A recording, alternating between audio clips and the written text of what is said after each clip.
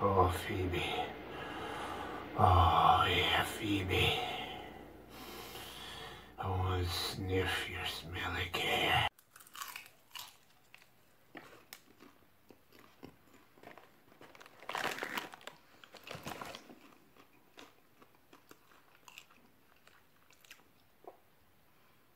Okay, sounds like he's still dreaming about France. We still got some time here.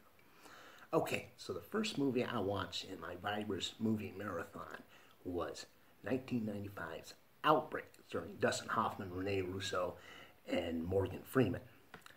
Basic plot synopsis: there is a mysterious virus that is devastating a small California town, and Dustin Hoffman plays this sort of virus researcher with the army, and Rene Russo is his divorcing wife who works for either the CDC or WHO. I don't remember which one. Anyway, they're trying to take care of this virus in this small California town, while at the same time you've got this military conspiracy going on where they're trying to prevent those guys from finding the cure and whatnot.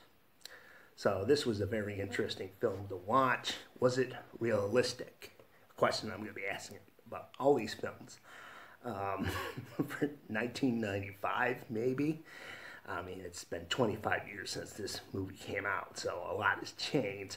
Maybe it was realistic in 1995. I really can't say, but I thought it was a good film altogether. Kind of a summer blockbuster that came out in the springtime. I remember the hype for this movie was just through the roof. They were really out to kind of scare people, talking about the Ebola virus.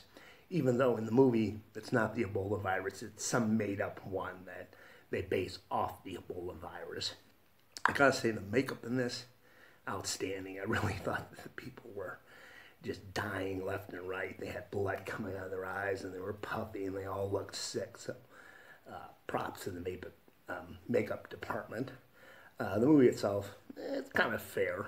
Like I said, you know, they have this storyline where you have an outbreak in this town, and they're trying to quarantine it off. And there's questions about, okay, how do we do this? Do we take away people's civil liberties? You know, how do we treat this when there's just hundreds of people coming down with it? But all that kind of gets pushed aside for this military conspiracy plot, which, I mean, it didn't exactly ruin the movie. It kind of gave it some gas, but still, it's like, it felt just so unnecessary. And you end up questioning the main military general, who is played by Donald Sutherland, what his motivations are.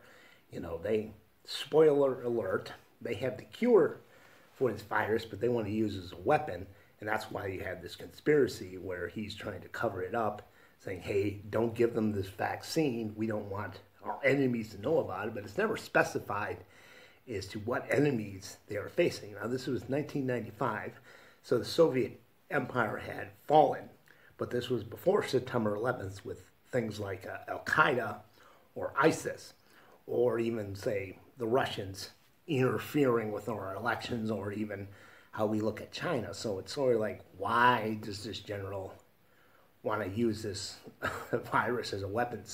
Why does he have such a hard-on for it? What is his motivation that he's going to let this entire town of about 1,000 people die on account of it? It's like, he doesn't give some speech like, the Russians, if we don't stop them, they're going to take over the United States, and we're all going to be eating borscht and potatoes for the rest of our life. And it's like, no, there's none of that.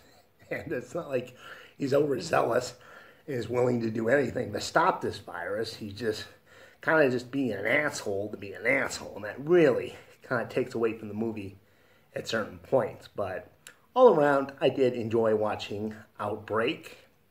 Now, when it comes to ratings, I normally base what I think of a movie on how much I spent to see it, as opposed to how much I thought it was actually worth it. And the price I usually go with is $8.50. That is the average price of a movie ticket. So if I watch, say, Bloodsport, if I was out there instead of quarantine, I would go to Bloodspot, pay maybe about $8.50, maybe a little more, maybe a little less, but we're going to go with $8.50.